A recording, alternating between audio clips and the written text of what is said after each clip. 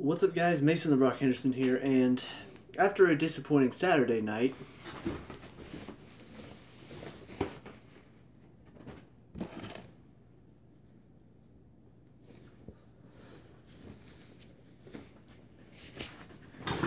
we get to Sunday morning, boys! Come on! Classy. So, yeah, 2-0 win over Everton at Stamford Bridge. Just another way for us to say the Burnley match was just a fluke. We're not done this season. We are not going to have another bad season like we did the last time we won the trophy. We are here to challenge for it. Obviously, the fact that Man U are off to such a great start means we are still playing catch up, but I think these past two results show that we are still the team that we were last season.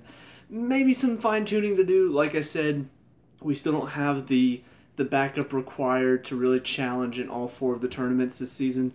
Well, the three tournaments and then the league. But I still think, based on what we've got right now, we can still do fairly well. We can still challenge fairly well overall. So, yeah, let's talk about it. First of all, interesting lineup to kick it off. You know, Fabregas returns after being suspended last match. Rudiger stays in the back line with Azpilicueta and David Luiz in as well. And then Pedro makes his return with Willian and Morata still holding up top. So, really good lineup in my opinion. Probably looking something like what the main lineup will look like once Hazard returns. Probably either Pedro or Willian on the bench. Depends on who's playing better at the time. But I think this is probably going to be our main starting lineup for now.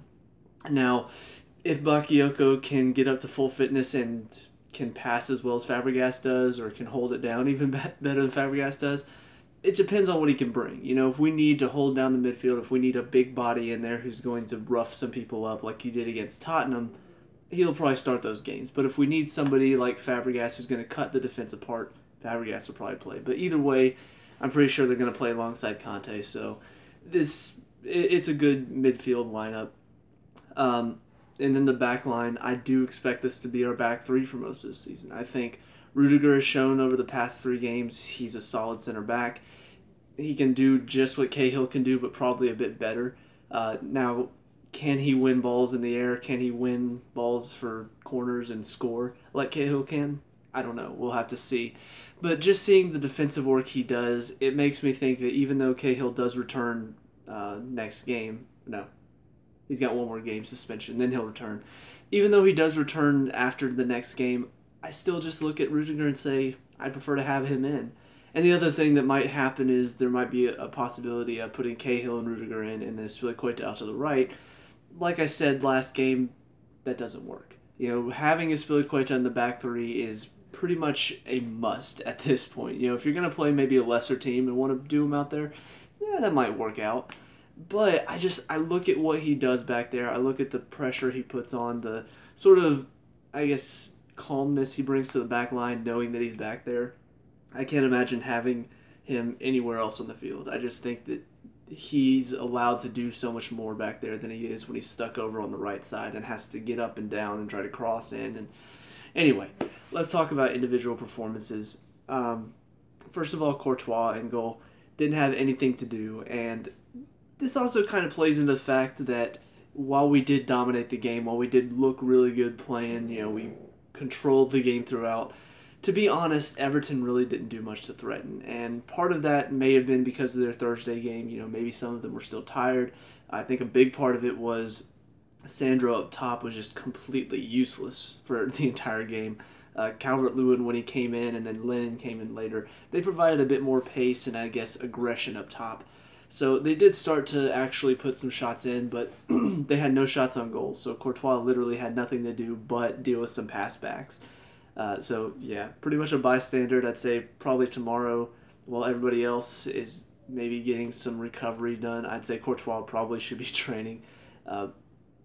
Into the back line, though, you look at the back three, Rudiger, David Luiz, Azpilicueta. Like I said, pretty much probably going to be our back three because all of them look very solid today. Rudiger, I don't think, had a misstep. Maybe a couple of his passes were a little bit scary. But, you know, they all went through. He hardly gave the ball away. He even put in a couple of good long balls that were they were able to deal with pretty well. And defensively, he's strong and fast, so not much more you can ask from him. David Luiz, on the other hand, while defensively he looked okay, his long balls really have got to stop. I've said this before in the past 2 games, and it happened again today. It's returning to the David Luiz that we sold for $50 million that I was excited to get rid of because he just gives the ball away sometimes way too cheaply. There are moments where we just need to keep possession. We need to try to work the ball down the field, and he picks his head up. He's like, "Oh, there's a guy wide open." Sends it to him. It's out of bounds, or it's to a defender, or it's too long to the goalkeeper. So they're not coming off this season, and he's still trying them 5 or 6 times a game. You got to stop. You got to realize, okay, this isn't working for me. I tried it by one time. It didn't come off. I'm done. I'm trying to just move the ball around, keep possession, not trying to force it. And then Azpilicueta, a couple times did get drawn out of position trying to do too much defensively. And I have talked about this before, how sometimes he almost tries to overdo it to the point where he goes flying into a challenge when all he just needs to do is stand him up. And that hurt him a couple times in the Tottenham game. But today, because there wasn't a whole lot of speed and aggression up top for Everton, it didn't really affect him. So he was able to get drawn out of position a couple times, but still managed to recover well enough. But yeah, his work ethic is just incredible. The cover that he provides for the other two when the ball's on the other side of the field is incredible. And just the fact that, he is a smaller defender. When you think about defenders, most of them are 6 foot or taller, able to win the ball out of the air. That's what you expect out of your defenders. He is not one of those defenders, and yet he's still one of our, if not our best defender. He's just very strong, very quick, so really enjoy seeing him play. Moses and Alonso on the wingbacks. Moses was pretty effective today. He had to go up against Leighton Baines, who's not as quick as he is, so he did manage to get past him quite a few times. His delivery into the box, though, needs a bit of work. It just wasn't good enough. There are too many times where it feels like it should lead to a chance, but then it's a bad cross or a bad shot or it's out of bounds. Just too many times where that's happening. And whenever we're going up against a better team and we're not already 2 goals up, we need those crosses, those deliverances to be better because we can't rely on other people to score most of the time. Sometimes it's got to be you stepping up. So that's my only complaint. Obviously today it didn't matter. Like I said, we were already 2-0 up by the time his crosses were poor. But in other games where we're not already 2 up, when we need somebody to get the job done, he really needs to step up in those games and make sure that his passes, his crosses are a lot better. But his work today, defensively, attacking, getting up and down the line was really good. Alonso, obviously, after last week, he had a lot to live up to. Can he produce what he did last week? He didn't, but he was still very solid, and he's still working very hard. He's still doing well to get back and defend, as well as get up and help out in the attack. I've been really impressed with him so far. He's a player that I didn't rate very highly at the end of the last season. He had some good moments during our 13-game unbeaten run, or winning streak, actually. He had some good games then, but then kind of dropped off as the season went along. So far, he's started off very, very well. Very fast, very quick, moves the ball around well, gets up and down the line very well. So, yeah, I've been very impressed with him, and today was no different. He just wasn't as effective or wasn't as involved as he was against Tottenham. And then in the midfield, like I said, Conte and Fabregas. Conte doing what he always does, being a good breaker up of the play, doing a very good job of being quick and putting pressure on somebody. Whenever he wins the ball back, does very well to sort of keep possession. Don't really have any complaints there. Fabregas also played very well. Got a good goal, good little interchange between him and Morata. Just very solid in the midfield. He's still got some work to do when it comes to, I guess, the quickness of it, because Everton today weren't really putting a lot of pressure on him, and so he did have a lot of time to play. However, in the second half, things started to pick up the pace, and he was still playing at the same pace as he was in the first half. So the second half was kind of a little bit of it wasn't really scary. They never really got a truly good chance, but our play really dropped off while theirs started stepping up a bit, and so we stopped dominating the game as much. And Fabregas was one of those players who, in the first half, was doing well to move the ball around, making some great passes, creating some great plays. And then second half, the play picked up the speed, and he's still doing the same thing he was in the first half. So the pace definitely needs to pick up for him, but that's something that I think I was saying last season as well. That pace just isn't something that's a part of his game. So hopefully he can get better at it, but as long as he can continue to create and assist and score, that's fine. Up into the front three, Pedro, Willian, and Morata. Pedro had kind of a typical Pedro game for him, just without the goal.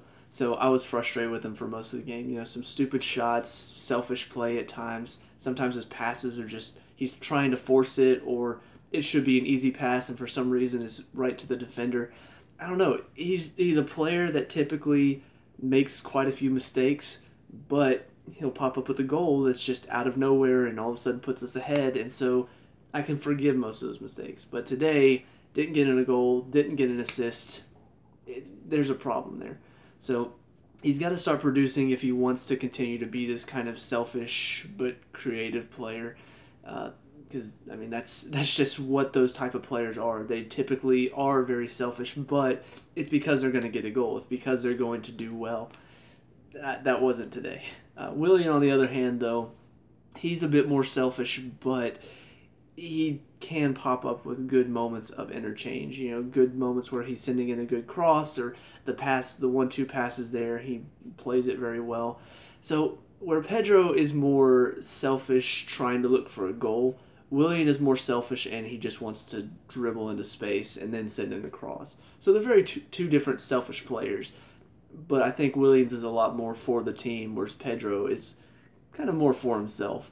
Not that I dislike him or anything, but I really do get frustrated with him sometimes. But William, good cross that leads to the Morata goal. Very similar to the one that he sent in for the first goal against Burnley. So, yeah, in my opinion, William had a pretty good game. And then Morata had moments. Obviously, the assist and the goal were two of his better moments, but there's still quite a few times where it seems like he's either turned off or he's not ready for it. And I'll say in the second half there were several times where it felt like that, where it felt like people were on their heels. It's like we're reacting to it and we're too late to react. He was one of those players that it felt like he's there, he's in the right space, but he's not ready for it. He's not on his toes. And so the pass comes in, the defender's ready for it, they step in front of him, and now he doesn't have it. He's not putting in a good challenge. That happens a few too many times for me. And maybe it's just because I'm so used to Costa, who's constantly on and constantly putting pressure on the defense. But I think if he wants to continue to grow as a striker, if he wants to continue to be the main man and not have any challenge, he needs to make sure that he's working constantly and not just working when it's convenient for him. But like I said, getting a goal and an assist, apparently he's the first ever Premier League player to get a goal and an assist in both of his first two home appearances. So that's pretty impressive. It's just he's got to grow a bit more. He's still got to improve if he wants to be as good as some of these other strikers. As good as Lukaku, as good as Kane. He's got to improve his game overall. But I do like the work ethic from him. So on to the subs. First one to come on was very late in the game, and I don't know. I didn't really mind the subs. I wasn't upset with them at all. In fact, they were pretty good subs when you really think about the circumstances of the game. However, I wanted to see Musonda. I wanted to see Tomori. I wanted to see Kennedy. I want to see those young players that are finally in the team. They're a part of it. We're missing a few players through injury. This is a good chance for them to step up. They've not been involved. Boga was there in the first game, but then had to get taken off because we went down a man. Musonda came on later, but at that point it was already it was very late in the game, and so he didn't have a whole lot of time to do much. So you really look at this, and none of our youngsters have really gotten that great of a chance. Christensen is finally starting to get a better chance, and he played very well last week, which allowed him to get a sub in this week. But that's it. None of our attacking players, none of our flair players are coming in, our young flair players in Musonda or Kennedy. I would have liked to see one of them get a chance. But as it stands, there were still some good subs. Pedro comes off, still probably recovering from the injury a little bit. And like I said, I really wasn't impressed with him today. But Bakayoko comes in, which pretty much turns it into what it was last week against Tottenham, which is more of a kind of a 3-5-2 where he and Fabregas, well, last week it was he and David Luiz and Conte. This week it was he, Fabregas, and Conte. Once again, he and Conte are sort of interchanging on who drives forward and who stays back. So it really does work very well, and he came on, had a few good shots that were blocked, and just big body in the midfield really helps. So still impressed with him. He's still growing as a young player, I can see, but for the most part, I really like what he's doing. I like the effort he's putting in the midfield, and just the challenges that he puts in really holds down the midfield. Where Conte is more of a speedy, quick, nip the ball away, Bakayoko is a big, burly, I'm going to knock you off your feet and take the ball from you. So really kind of like the two of them working together, seeing their differences, but seeing how well they sort of complement each other. The next two subs, Batman comes on a few minutes after that sub for Murata. At that point, goal and assist, that's a good thing to leave the field on. But he comes on and does fairly well. Moves a lot more than I saw him against Burnley or against Tottenham. Created a few good chances for himself, got in behind on one occasion and was nearly through, but then the defender makes a good challenge and rolls through to the keeper. So his work ethic was a lot better tonight. I just feel like his movement was better. Overall, he was combining a lot more. I was really hoping he could get a goal to sort of shut all the people up who were constantly blasting him last week about his own goal. But I still think he's got a part to play. I still think he's a solid forward. He's just got to grow a bit more into the league. He's got to learn how to be a part of it while not waiting on people to do it for him, trying to create more opportunities for himself. And then the last one was Christensen came on for Moses, which pushes Azpilicueta out to the right. I really hope this isn't going to be a constant thing where we see this in a few games where Azpilicueta's out there on the right. I still think that, like I said before, he's better in the back three, but Christensen has been playing well as Rudiger, so it's kind of like you don't want to bench him completely and say, oh, you're playing well, but we just got better players than you. You do want to give him a chance. I totally get that. But I just don't want to see it at the expense of Azpilicueta. I don't want to see it affect his game to the point where now he's sort of pushed off to the side and just not involved. But he came on, didn't have a whole lot to do. At that point, Everton were kind of looking to just counter with the speed up top and hope for the best. And Christensen, Rudiger, David Luiz all shut it down fairly well. But yeah, overall, like I said, it was a good game. It was a good result. But Everton really didn't bring it today. And from a Chelsea standpoint, I'm glad that we had such an easy run. I'm glad it was just, easy 2-0, who cares. But at the same time, from an entertainment standpoint, you would have liked to see a more entertaining game. You would have liked to see Everton sort of go all out to try to take it to them. Chelsea, going all out to hit it back at them. Creates a lot more goals. That's pretty much how we ended up with 5-0 last year instead of 2-0. It's just the constant pressure from Everton and then hitting them on the break to score the 5. We didn't see that this year. This year was much more of a contained game. Everton were just trying to hold it in, looking very tired. So it wasn't as entertaining, but it was an easy win for us. Good way to end the first 3 matches. Obviously very disappointed now to go into the international break after 2 fairly good games back-to-back. But that's just how the cookie crumbles. I don't know why I said that. Anyway, but that's it for me. Let me know what you guys think down in the comment section below. What were your thoughts on this game? Who do you want to see us pick up before the transfer window shuts? Let me know. We can talk about and discuss all that good stuff. Leave a like and subscribe for future Chelsea reviews. See you guys in the next game. Peace out.